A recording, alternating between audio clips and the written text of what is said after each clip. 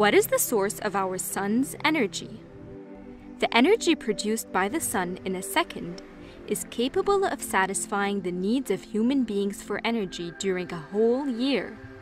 The sun provides us with the basic needs of life: heat and light. In reality, the sun is made up of hydrogen. But being made up of hydrogen, how does it produce this much energy? Its large size justifies the amount of energy produced.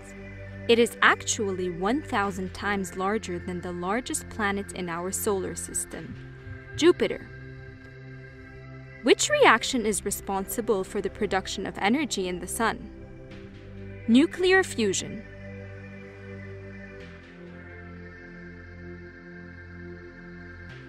The nuclear fusion of hydrogen atoms into helium atoms produces the energy. This process is very rare because hydrogen atoms are made up of protons, which are positively charged.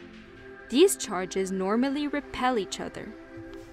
However, in the sun, this process is achieved by the invisible hand of gravity. The gravity generates a huge amount of pressure and heat responsible for nuclear fusion. Under crushing pressures and extreme temperatures generated by gravity, the violent process of nuclear fusion powers the tremendous energy output of the sun. And what does this energy do? This energy powers life on Earth.